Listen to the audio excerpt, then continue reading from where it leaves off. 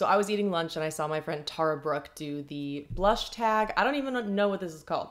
It's just called the blush tag. I don't know where it came from, but Tara did it. So I fell in love with it. I was like, oh my God, this is so much fun. I love blush. I love hearing people talk about blush, showing different shades and textures. Then I saw she linked Ashley Rebecca's video. I watched that. And then I just went down a rabbit hole of blush tags. So I figured I would just film one myself. Why not? Let's just jump in. First up is your year-round fave. This is a new one to me, but it's gonna be unsurprising. It's the Hourglass at Night blush. I actually bought this blush because I thought it was gonna be more of that like berry shade. I'm gonna see if I can kind of like get in there. And yeah, I thought it was gonna be like that. Why would I show it like that? Like this beautiful kind of like brick berry color, but actually when you swirl everything together, it ends up being much more of like a bronzy brown brick color with like a hint of red. There's not like a berryness to it at all. And on one hand, that was actually a great thing because now it's like my favorite easy to wear blush that kind of just looks like an amped up version of a bronzer. But at the same time, I do just want to say that I was really hoping this blush would be for people with dark skin and I would just have like a light hand when I applied it. Hourglass just continually disappoints us in the inclusivity department and they keep launching products just for people with fair skin. So I can't like comfortably promote their brand right now, but I just can't help the fact that I'm obsessed with this blush and I'm really happy that I bought it. I never would have gone for this kind of like brown bronzy color. I mean, it's just not a me shade. I love pink shades. I love bright pops of red. I never really reach for neutral blushes, which is weird because they're like the easiest to wear. But I have deeply fallen in love with this. It's just so easy to wear. It goes with every look. The only thing I will say is that it is quite pigmented. I only need like a boop and then a very gentle swirl, and even then it can be a little bit too much. So this shade's probably best for people who have like maybe slightly tan skin. I will say in Ashley Rebecca's video, she showed this blush, and the marbling on hers was very different. I have much more of that kind of red shade. She has a lot more of the kind of like light shimmery shade. So hers is very sheer. That's the one thing I don't like about the Hourglass ambient lighting blushes is that the marbling of the blush really depends on which one you get. But all in all, this is my blush that goes with everything and I'm really, really excited. It's great. Blush that's worth the hype. Okay, that's an easy one. It's gonna be the Glossier Cloud Paint because I would say this is probably the most hyped blush of all time. And it's one of my most worn blushes. I'll just swatch it on the back of my hand for you. I have the shade Puff, which is a beautiful, light, milky, baby pink with like a hint of peach. I don't know why, but pink blush gets so much hate. Everyone always talks about it in their videos like, I bought this pink blush and it looks so bad on me, and it blows my mind because I think pink blush looks so good on everyone. It's just like such a brightening shade. This is the blush that I reach for when I feel like I'm looking a little dull and I want something that just livens up my face. I love that this packaging is really small, although I don't like that it like squeezes out all the blush very easily, but it's tiny. I love that you can just use your fingers and blend it out super easily. You can use a brush, a sponge, whatever. Honestly, I do think they're worth the hype. They just launched 2 new shades today and, they were geared towards people with deeper skin. So that's really good to see from Glossier. I'm glad that they're expanding the shade range. And I do think that you can probably find a color for everyone in that range. So worth the hype to me. Okay, a blush that's not worth the hype to me is pretty much going to be the same thing as the most disappointing blush to me. It's like the same category. But the one that gets the most hype is probably the Tower 28 blushes. I have a review of them on my channel. It was one of the first videos I ever did. I was like super critical of it, and then that's like my most watched video ever. So now everyone probably thinks I'm a total bitch, but I didn't like those blushes. And here's the thing. It has nothing to do with like Tower 28. It's the fact that I've realized recently a sticky balm texture does not work for me. I don't know what it is. The Tower 28 blushes, it's the same thing as the Fenty Beauty cheeks out blushes. I don't know what they're called, but it was the same thing as the Fenty Beauty cream blushes. And it's the same thing as my Undone blush and my Wander Beauty like duo thing. They all have this like sticky gel texture that when you apply it, here, I'll just try to show you with the Wander Beauty one. So you've got that like gel, sort of like sticky, balmy texture, right? Well, when you go to blend this out on your cheeks, I'm gonna see if I can get it to do it. See how like it's just kind of patchy when you blend it out. That happens with every single balm texture for a blush that I've ever tried. Same thing with Fenty, same thing with Tower 28. I also find that that balm texture, when you apply it on your cheek, kind of lifts up concealer or foundation. So you're left with like color here, but no coverage. So like freckles and imperfections showing through. But then my concealer is obviously very much coverage, and it just makes my makeup look like not very seamless. So the lesson learned for me, don't buy any more blushes that have a balm texture. Blush with the best memory. Ooh, I know. This is the Ilia Color Haze Multi-Matte Pigment in the shade Waking Up. This is their old packaging, and I'm almost all the way finished with it. The reason it's my best memory is I filmed a Get Ready With Me in Joshua Tree when I turned 30 in February, and this is the blush I wore. I filmed it at this beautiful Airbnb in Joshua Tree. It was right before COVID hit, and even though I was recovering from hip surgery, everything just felt good in the world and good in my life, and I was feeling really good about turning 30, which I was surprised by.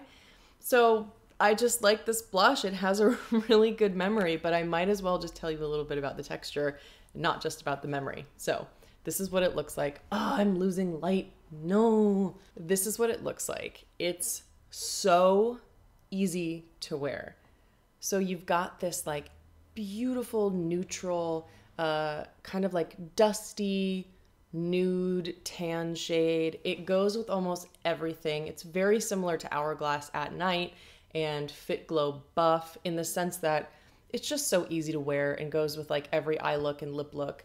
I actually don't find that this is like super matte. It really just kind of like stays like a really nice creamy shade. It does have a little bit of that matte sort of like soft slippery feeling to it, but it's just beautiful. It's kind of like the cream version of Hourglass at Night, and I just love it. It's definitely the best memory for me. I always think of Joshua Tree when I look at this blush because I had just purchased this blush then, and it will always hold a dear place in my heart. My most disappointing blush is actually a blush that I really do love. It's the Han Cosmetics Lip and Cheek Tint. This is the shade Cherry Cosmos, but I'm really just talking about any Han Cosmetics blushes. This used to be my favorite blush formula. I just loved, these are super pigmented, so they work on literally every skin tone, and I loved this beautiful kind of like bluish red shade. But Han Cosmetics, like right around the murder of George Floyd and the Black Lives Matter protests, they had launched a tinted sunscreen, and their shade range was abysmal. I ended up going back and forth with the founder on Instagram in their public comments, and like, let me just tell you, this is why founders should not be communicating with consumers on social media. She just kept fighting with me about why they had to formulate this way, why they did it this way, why there are no dark shades. And all of her excuses were super pathetic. Like, I came up with a rebuttal for every single one of them. And then they blocked me on Instagram. And I was being perfectly respectful. I have a highlight on my Instagram page showing receipts of everything that happened and, what the founder said. And I was perfectly respectful. I never got overly critical, but like, this is an important thing. Including people with darker skin in the conversation is important. And that just really disappointed me. This was one of my favorite blushes. The shade Coral Hibiscus was also an absolute favorite of mine. And when I see this now, I get angry. So Han Cosmetics sucks, and I will no longer promote them on my channel. And I dropped it, and that's fine. Next up, most affordable blush. My two most affordable blushes are the CoverGirl Cream Blush in Flushed and the Honest Beauty cream blushes. The Honest Beauty ones are $12, and this is the shade Rose Pink. It's absolutely stunning. It's a beautiful formula. It just makes the skin look airbrushed, and it's so easy to use your fingers or a brush. I also have the shades Peony Pink here, just a little bit of a brighter pink. So beautiful. It's like a pinky coral. And then one of my favorite YouTubers, Hannah Louise Poston, posted a video with this CoverGirl cream blush in Flushed. And you guys know, like, I love a red blush. And it comes out in this liquidy formula. It's only $10. And it's like this bright coral red. It has metallic pigments that give it that sheen. And I just find that it's absolutely stunning on the cheeks. It's super brightening.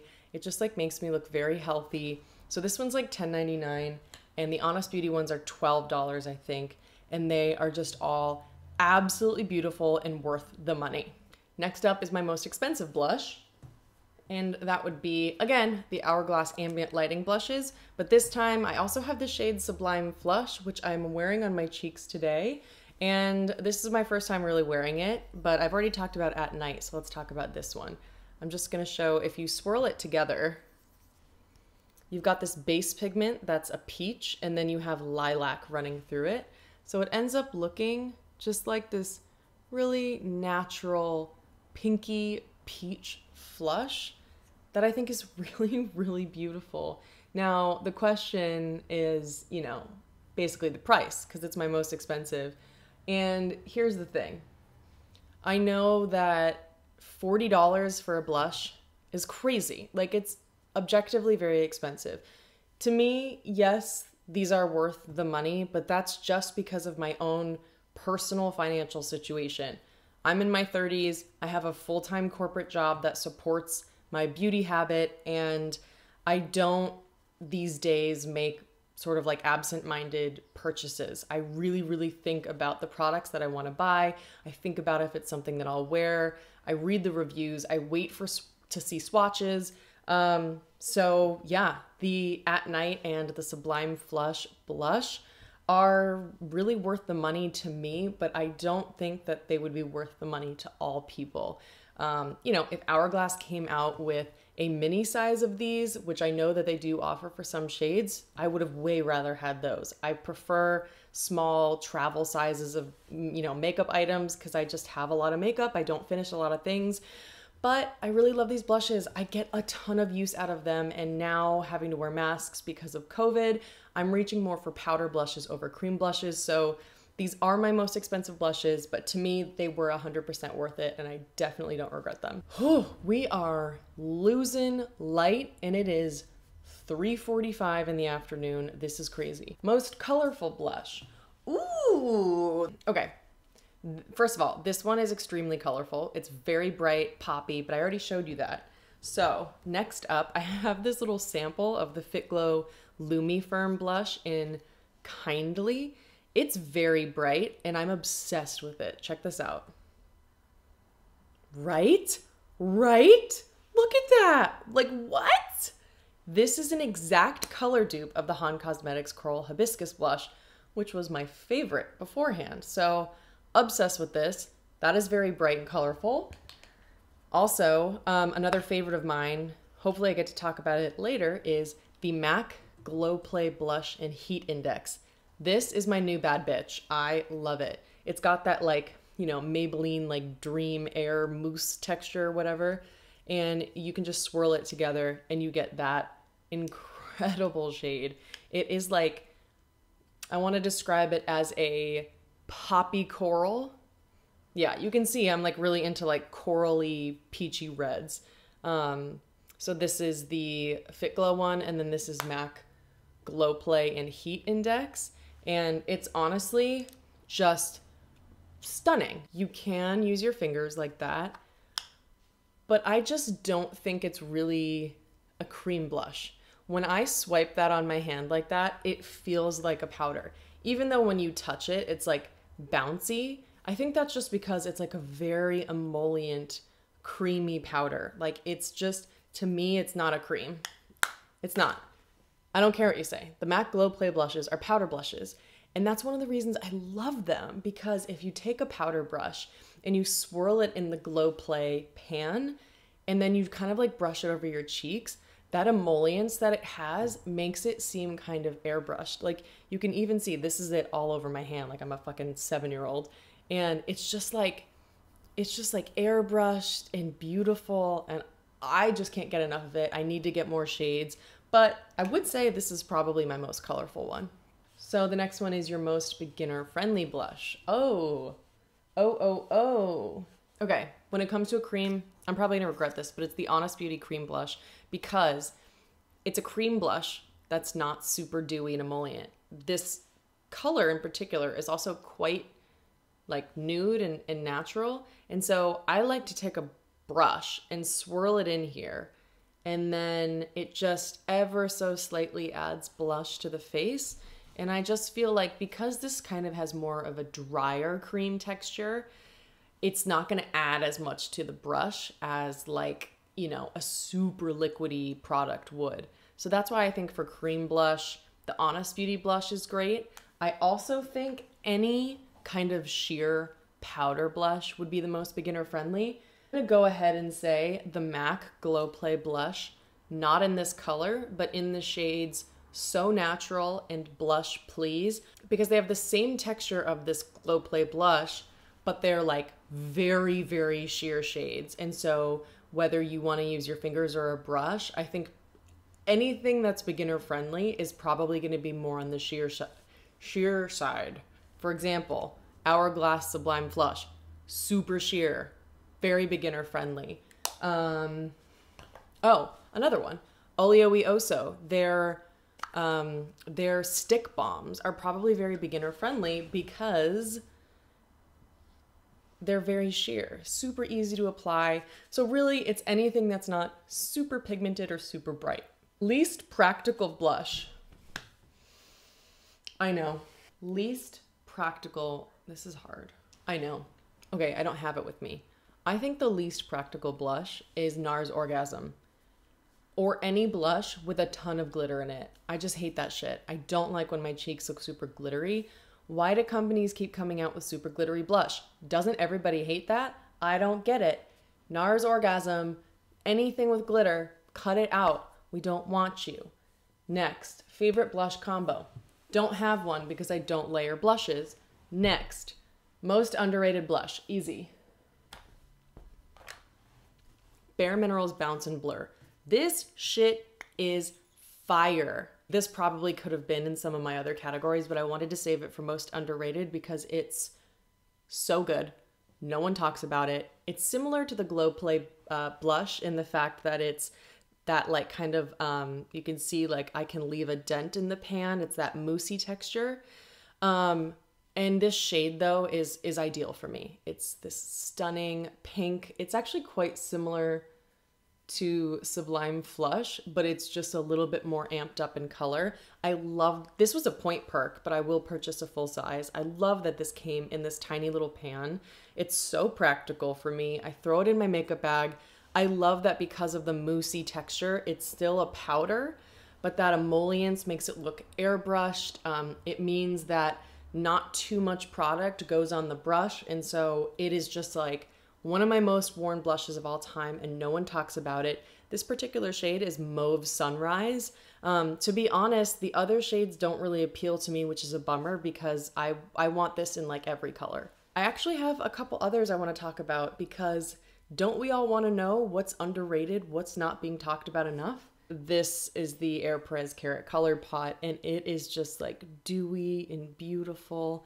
And all of the other colors that they have in this range are quite bright, but this one is just understated. It's like a beautiful peachy nude on my skin. It's actually not too dewy, even though it looks like wet right now. I just think that not enough people talk about that. And then I also have to give a shout out to Sarah Basso of Sarah Loves Makeup. Her blushes are insane. Let me show you a couple colors. Marianne is my most worn, which is very surprising. She sent this one to me. I didn't purchase this one because I never would have gone for this shade. I tend to go for pinks for blush. But I tried this on my cheeks and I was like, what? First of all, look at this. It's like a mousse and you rub it in and then watch the beauteousness of this. Oh my goodness.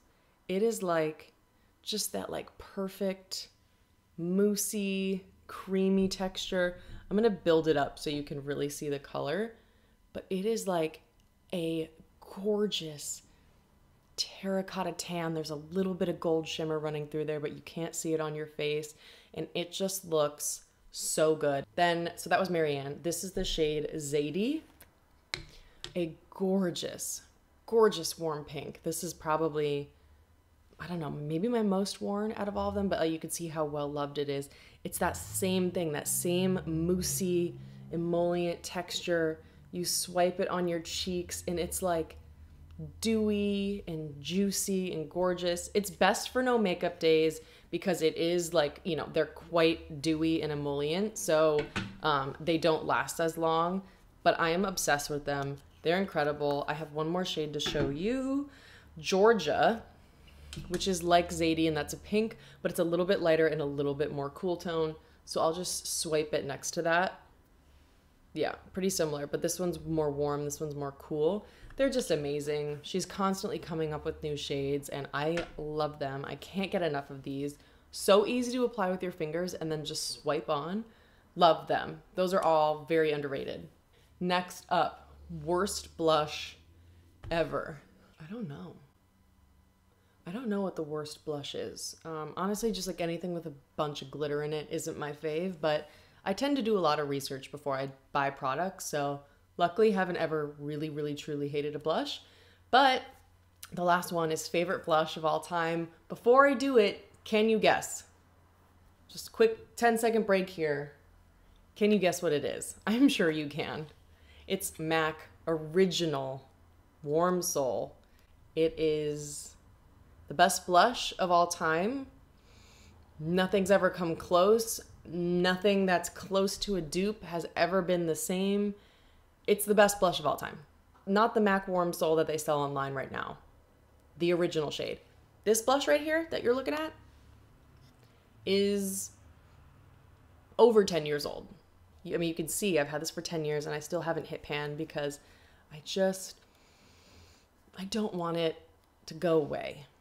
So that's what it looks like. And I should probably swatch it next to Hourglass at Night. OG Warm Soul.